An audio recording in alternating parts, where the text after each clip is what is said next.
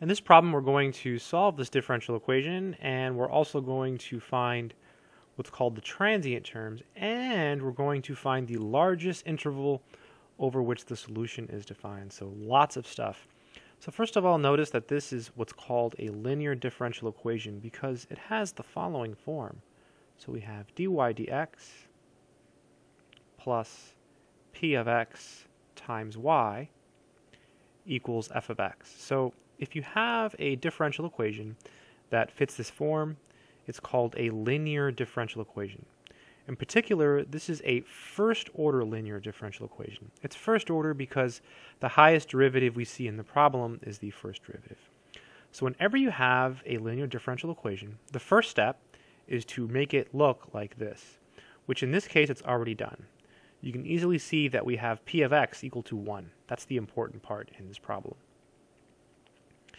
The next step is to compute something called the integrating factor. So the formula for the integrating factor is mu of x equals e to the integral of big P of x dx. This is called the integrating factor. So in this problem, there's a 1 here. So whatever's in front of the y, that's your big P. So in this case, mu of x is equal to e to the integral of 1 dx. Well, when you integrate 1, you just get x, okay? And we don't have to worry about the constant of integration. So mu of x is equal to e to the x. I'm going to put this in a box because this is an accomplishment. Again, step 1, make it look like this. It's already done in this problem. Step 2, compute the integrating factor. Boom. Step 3, multiply your differential equation by your integrating factor. So we're going to put an e to the x here, going to put 1 here, and we're going to put 1 here. So I'll just write it over here. So e to the x dy dx plus e to the x y equals, when you multiply e to the x times e to the 6x, you add the exponents. So you get x plus 6x, so you get e to the 7x. And now here is the step that is the most important. This is the key step. So all of this will magically become d dx of, and it's your integrating factor, so e to the x, times your unknown function that you're trying to solve for. So in this case, we're trying to solve for y, so y is our unknown function. And the reason I say it that way, the reason I didn't just say, oh, it's always y, is because sometimes you have different variables. You'll have, dx dt, you'll have dr d theta. So it depends what you're looking for. So we're looking for y, so that's why we have the y here. So you might say, what happened to all of this stuff? Well, check this out. Recall the product rule. If you have f times g prime, it's the derivative of f. Think of f as the first piece and g as the second piece. So the derivative of the first times the second plus the first times the derivative of the second. That's exactly what's happening here. In fact, let's check it. The derivative of e to the x is e to the x times the second, which is y, plus the first, which is e to the x, times the derivative of y, which is dy dx. So when you take the derivative of this product, you get what's here. And so this always works. You basically just memorize this. So memorize this step. You're supposed to memorize this step. If you don't, then I don't know. I mean, that's how you do it, right? So it always works out. But you can check your work every single time. So you write it down, and it's always mu of x, and then your function. And then you can take the derivative, and it'll always check. Now what you do is you integrate. So I'm just going to write integrate. Notice I didn't put the integral symbol over here, because when I do, then that forces me to put a dx, and I don't really have room over here. You see, if I do this, I have to put a dx over here, and people will always forget, so I always forget, and I never have room, so I like to write integrate. When you integrate the derivative, it goes away. When you integrate this, you just divide by 7. Right? That's something from calculus, and then you add c. So how? Why? If you have e to the 7x dx, you could make a u substitution. You could let u equal to 7x. And then you would say du equals 7 dx.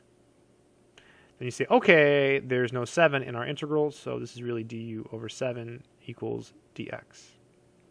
So this is equal to 1/7 e to the u du, right? Because the dx is 1/7 du, and this is 1/7 e to the 7x plus c. So whenever you have e and a number times x, just divide by it. Almost done. The last thing to maybe do is divide everything by e to the x. So we're going to divide by e to the x. So dividing this by e to the x, we just get y. Dividing this by e to the x, here I'll write it. It'll be this. And dividing this by e to the x, we get that. Okay.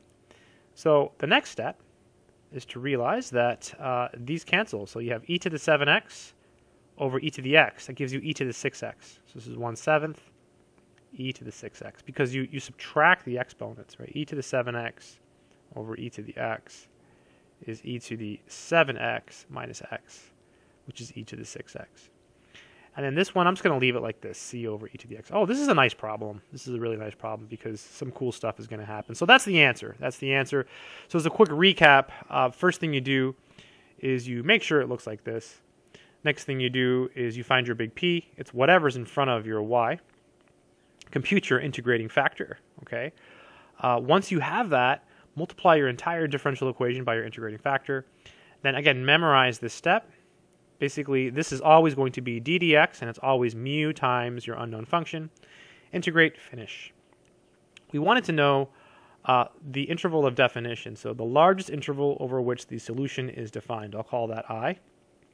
In this case, there's no issues anywhere. There's no natural logs, there's no square roots, there's no division by 0.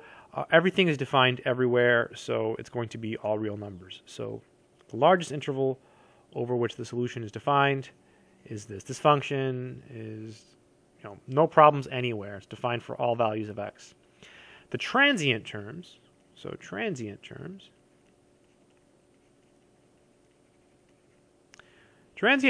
are terms that approach 0. So transient terms are terms that approach 0 as x approaches infinity. So if you take the limit of this as x approaches infinity, well, this is going to go to infinity, so that's no good. This is going to go to 0 because it's a number over something huge. So the transient term in this problem is this. If you kind of think about it from an intuitive perspective, as, use a different color here, as x approaches 0, of infinity rather, all your solutions approach this one, right? Because this approaches 0, and so all your solutions approach this solution here because x is getting really, really big and this approaches 0. So it's kind of interesting. So again, transient terms are terms that approach 0 as x goes to infinity. So all you do is you look at it and you just take the limit of everything, and you can just eyeball it. If it goes to 0, it's a transient term. Sometimes there are no transient terms, and also sometimes this is a little bit harder to find. I hope this video has been helpful.